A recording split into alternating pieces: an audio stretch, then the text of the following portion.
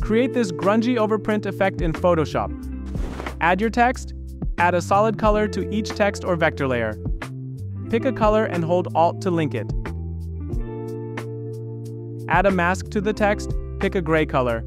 Click Alt plus Delete to add it. Convert each layer to a smart object and add a Distort, Ripple.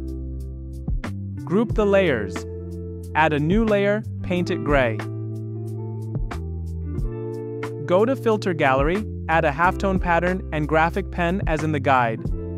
Add a paper texture on top. Merge the layers. Go to Color Range, pick the whites and click Delete. Hold Ctrl and click on the texture. Add a mask to a group. Adjust brightness, curves, and levels. Add a background texture. Your overprint effect is ready.